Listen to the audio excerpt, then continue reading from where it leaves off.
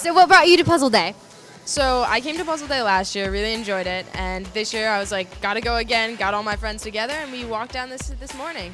So Facebook is involved with Puzzle Day for the past 4 years. It's a tradition at Facebook and at Harvard. It's a super fun event, and I was here last year with a lot of friends and wanted to do it again.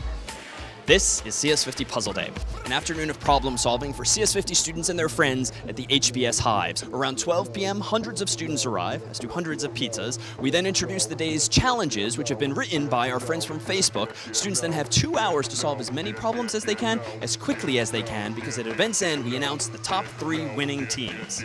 I think it's awesome when you can set up a building of people all working on problems, and it's just cool and fun to do. Yeah, Puzzle Day is really great. I tried to talk to more students and just like get to know them, but they seem to be really engaged in solving the puzzle. That's totally fine. Yeah, Puzzle Day has been great. So I'm actually amazed by the number of students that are coming out. I was assuming, maybe 200, 300. There's not going to be a lot of students, but I feel like there's a ton of students here. A lot of them seem really engaged. It's really hard to actually walk up to someone because they seem so engaged and ready in the puzzle.